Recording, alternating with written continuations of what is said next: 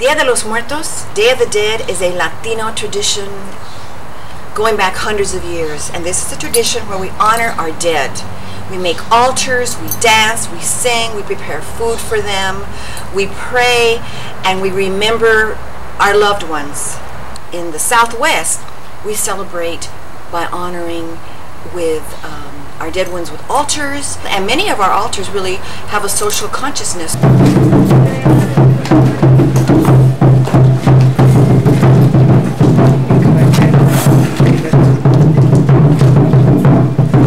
I give thanks to my family and friends, and I give thanks to people who brought their friends and have confidence in my love for you. Thank you.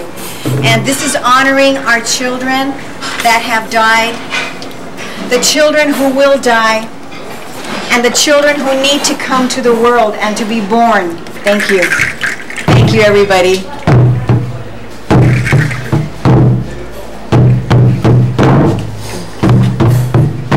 This is my father, who was a worker.